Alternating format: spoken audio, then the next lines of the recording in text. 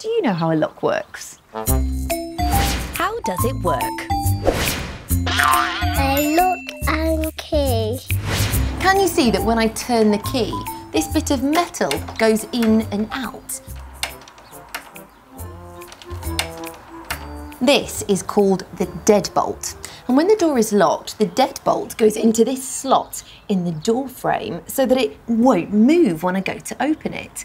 But when the door is unlocked, the deadbolt moves out of this slot and the door can open once again.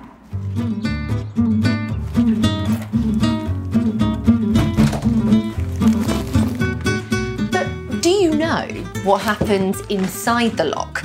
How does the key make the deadbolt move in and out? Let's find out, shall we? I've got 3 different locks here, but they all work in the same way. Why don't we use my special camera to take a closer look and see how they work? This is the key, and this bit is the keyhole.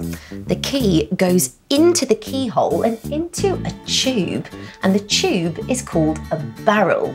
Now, when you turn the key inside the barrel, this bit, the deadbolt, moves in and out. Can you see that?